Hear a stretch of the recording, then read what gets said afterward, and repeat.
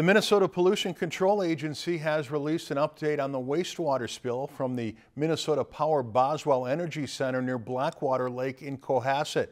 Last Friday, the MPCA increased its estimate of released coal ash wastewater from 1 million gallons to 5.5 million gallons.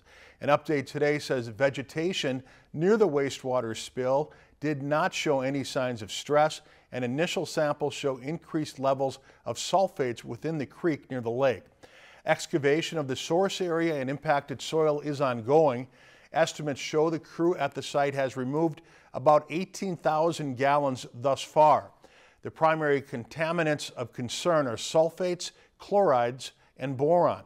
In the field, responders have been using conductivity and a sulfate field meter to indicate where the released materials are and to monitor where they may potentially migrate.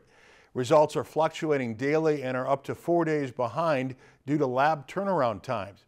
The ongoing sampling and monitoring will help determine how widespread or severe the impacts are and what tools and technology will be most effective to minimize impacts. The Minnesota Power Boswell Energy Center reported the incident on July 16th.